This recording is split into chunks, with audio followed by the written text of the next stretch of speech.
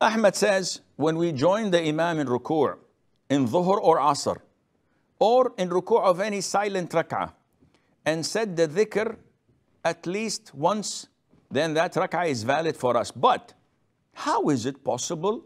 Because we haven't recited the Fatiha. While reciting Fatiha in silent prayers and in the rak'ah is a pillar for the follower as well, without which our prayer is invalid.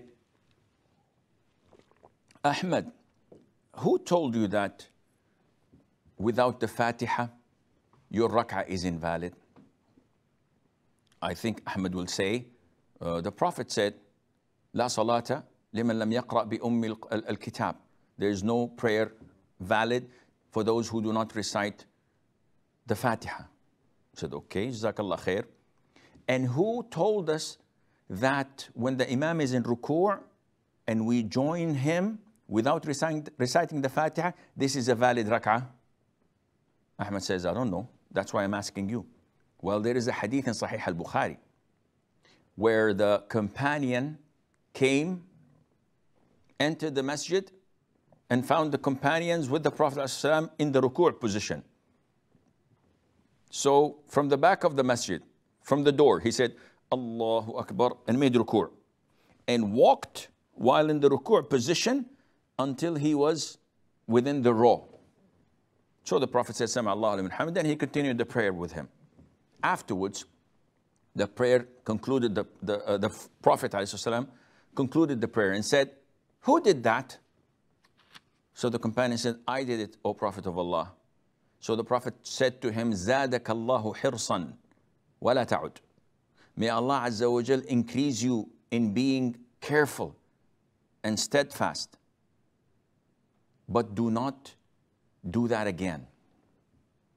In another way of reading it, وَلَا تُعِدْ, which translates to do not repeat the prayer because your prayer is valid. So the companion, may Allah be pleased with him, did not recite the Fatiha.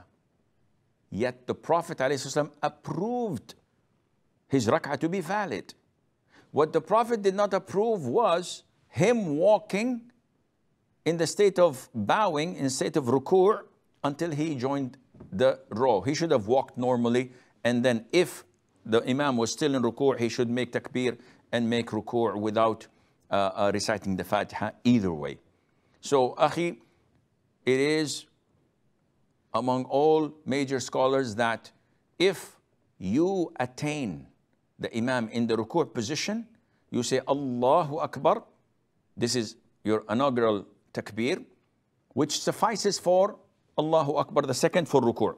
But if you say them twice, no problem. And whether to say Subhana Rabbi al-Azim with the Imam or not, the safer opinion is that you should say it once. Even if you could not manage to say it once, as long as you and him were in the ruku' position, this is sufficient. And there is no need to recite the Fatiha because the companion's action, which was approved by the Prophet ﷺ, suffices. And Allah Azza wa Jalla knows best.